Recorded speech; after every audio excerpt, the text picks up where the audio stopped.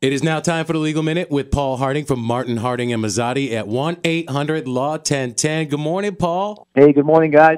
Good morning, Paul. Oh, Good now, morning. what is going on with this Making a Murderer? I watched the first, I hate to call it a season or a series. Oh my God, you're all about this show. I was watching it, but it's serious about this guy who went to jail for killing this news reporter, trying to claim his innocence. You're watching the whole show, but now there's something about the nephew is getting out. Yeah, if you start watching this show, and again, I saw it on Netflix, you can't stop watching. I mean, you're just committed to it because each episode you get more and more frustrated with the criminal justice system, and you're never quite sure where your allegiances lie, right? Yeah. Do you like him? Do you not like him? Is he guilty?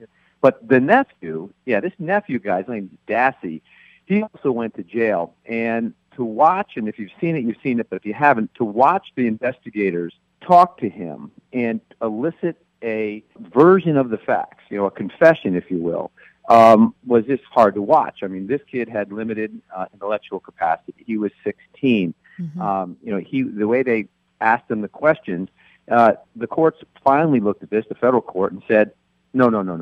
This is not how you conduct an investigation. And quite frankly, having watched it myself, it doesn't feel like a technicality. It feels like the right thing. Interesting. I was wondering, I do remember that. I remember he had a hard time answering the questions, and it's almost like they answered it for him, and almost like he had no other option except to nod and agree. Yeah, he had, they said that he had the ability, he was 16, but he was sort of operating at about a second or third grade level in terms of his ability to comprehend questions and things. And yes, they were feeding him the information, and he was kind of grunting, yeah. So you saw the news yesterday now that he's getting out? Yeah, so, first of all, this went through the state courts, and then they went to the federal court, habeas corpus, one of those big fancy terms, where the federal judge said, no, we're gonna throw this out and give this guy a chance. They could retry the case. They could do lots of things. So this is really just step one of this. Hopefully it just resolves something pretty simple the way you're describing. Wow, and this is on Netflix? Oh, yeah. I'm going to have to start watching this. Once you watch, you're going to watch, you're committed to 10 episodes probably. It's hard not to continue watching this. Mm-hmm. This documentary is what it is. Yeah, that sounds good. All right. That's true, yeah. And for anybody who's just saying, hey, what's the name of that show, Mary? Making a Murderer. Yes.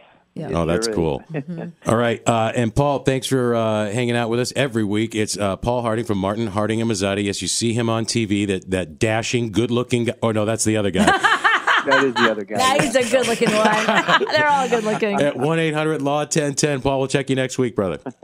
Thanks, guys. See ya.